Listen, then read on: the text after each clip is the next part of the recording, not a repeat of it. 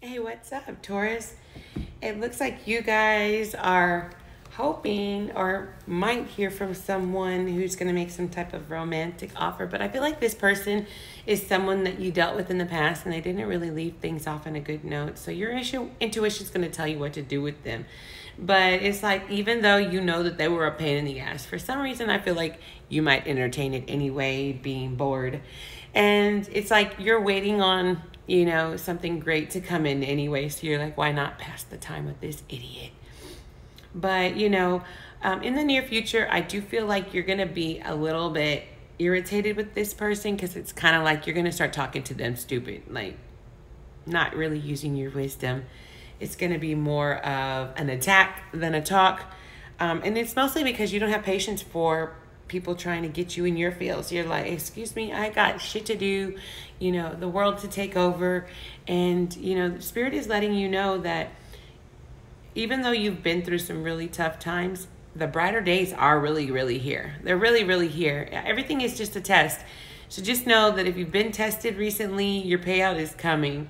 And even though you might not feel like you have any strength left, for some way, somehow, the universe is going to give you enough to cross the finish line. So don't freak out or anything. At the bottom of the deck, it's showing that you haven't really been protecting your boundaries. So, work on your boundaries with people. Don't let everybody run all over you. This is a season of you making things happen. If someone was manipulating you, now you're going to do the manipulating, and not manipulating and like taking advantage, but making things work how you want them to work. And it's like now you've seen and learned how to do that, and you're going to be working on that. And Spirit's going to guide you on what things they want you to work on. And I would suggest getting to it right away. If God's going to empower you to do it, it can happen. So right now, you're walking away from the past and into the light. You're hoping to get to your 9 of Cups, which is emotional fulfillment by yourself.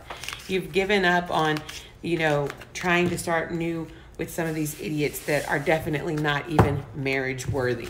So don't be dating anyone that you wouldn't want to marry because you might get stuck with them. And God knows you could get stuck for years. Don't do that. Don't do that to yourself. Know this mofo really well, front and back, before you decide to even move in. Okay? All right, Taurus. Well, I love you, babes. It looks like you guys are on the right track. I see your Queen of Pentacles is coming up in your future, so keep at what you're doing. It's going to pay off. All right? Adios, Taurus. Love you, babes.